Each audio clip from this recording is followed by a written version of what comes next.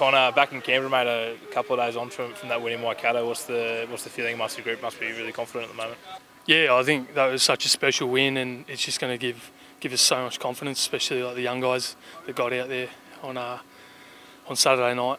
Yeah, just come home with a world of confidence, knowing that we can compete with the best. What about from a personal perspective for you coming in for Folau, who's started a lot of games since you've been involved, to get all those minutes and have a really big impact on the game? Was it something that obviously you're proud about? Yeah, obviously big shoes to fill in Lau. He's had such a great start to the season. So yeah, I was just focusing on getting out there, doing my job, making sure set piece went well.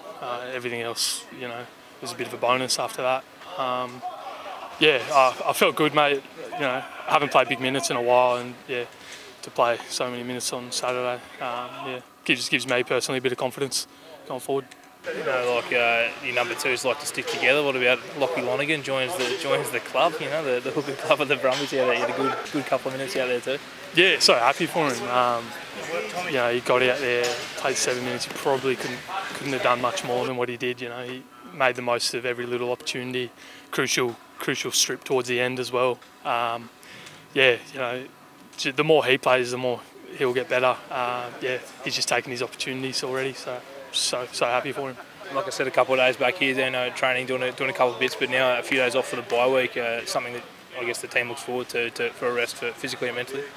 Yeah, I think it's come at a perfect time. After that effort over in Hamilton, we had quite a big morning here, a bit of testing and a bit of wrestling and stuff. So got through that session, and now we can finally have a good few days off, and then I think we've got a big block when we come back. So we'll refresh for that.